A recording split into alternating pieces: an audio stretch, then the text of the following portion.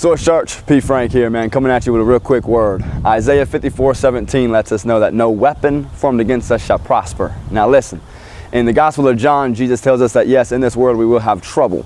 But he says, be encouraged, for I have overcome the world. So Isaiah 54:17 is not telling us that we won't have weapons formed against us. The enemy is going to form weapons. He's going to form weapons of sickness, diseases, death. But what's so awesome is Christ Jesus is letting us know that not one of them shall prosper. To God be the glory. He is our strong fortress. He is our tower. So to God be the glory. Whatever the enemy is trying to bring against you, tooth pain or head pain, whether it's sickness, disease, death, understand it shall not prosper. It is a command and a promise from Christ Jesus that it shall not prosper in your life.